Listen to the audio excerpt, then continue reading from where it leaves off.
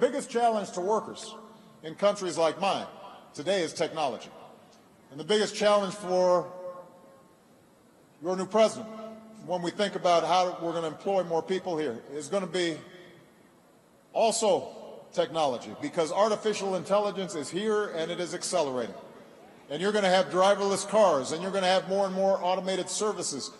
And that's going to make the job of giving everybody work that is meaningful tougher. And we're going to have to be more imaginative.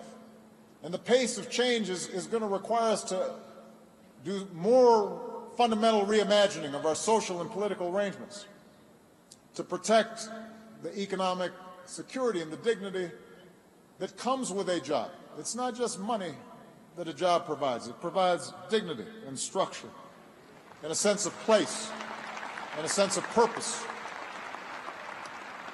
And so we're going to have to consider new ways of thinking about these problems, like a universal income, review of our work week, how we retrain our young people, how we make everybody an entrepreneur at some level.